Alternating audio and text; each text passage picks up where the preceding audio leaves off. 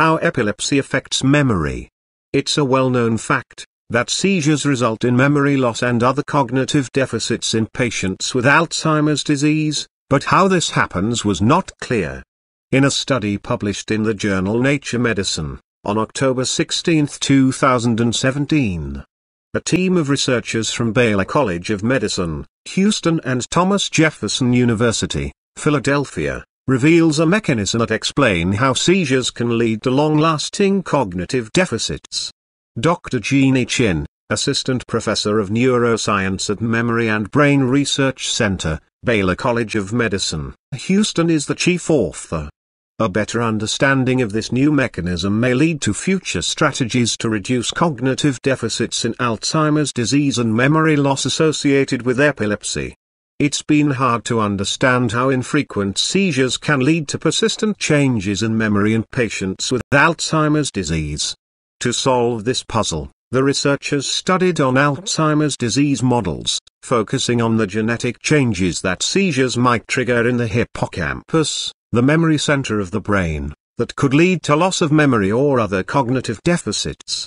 They measured the levels of proteins involved in memory and learning and found that levels of the protein deltaFosB is strikingly increased in the hippocampus of Alzheimer's disease that had seizures. deltaFosB is a protein associated with many neurological conditions linked to persistent brain activity of specific brain regions, involved in addiction. In this study, the researchers found that after a seizure, the deltaFosB protein remains in the hippocampus for an unusually long time. Its half-life is 8 days.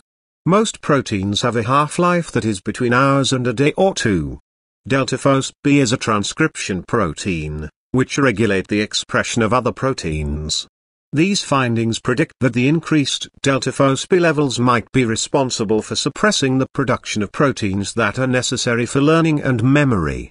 When the levels of deltaFosB increase, levels of other proteins, such as calbindin, decreases.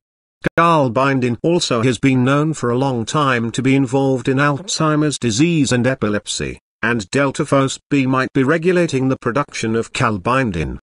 The scientists showed that deltaFosB can bind to the gene calbindin, suppressing the expression of this protein. When the deltaFosB activity is prevented or experimentally calbindin increased in animal models, calbindin levels were restored and the memory was improved. deltaFosB and calbindin are key regulators of memory. These findings answered the question of how even infrequent seizures can have such lasting detrimental effects on memory. deltaFosB has a relatively long half-life, therefore even when seizures are infrequent, deltaFosB remains in the hippocampus for weeks, acting like a brake, reducing the production of calbindin and other proteins, and disrupting the consequent brain activity involved in memory. The scientists found the same changes in deltaFosB and calbindin levels in the hippocampus of Alzheimer's disease patients and in the temporal lobe of epilepsy patients.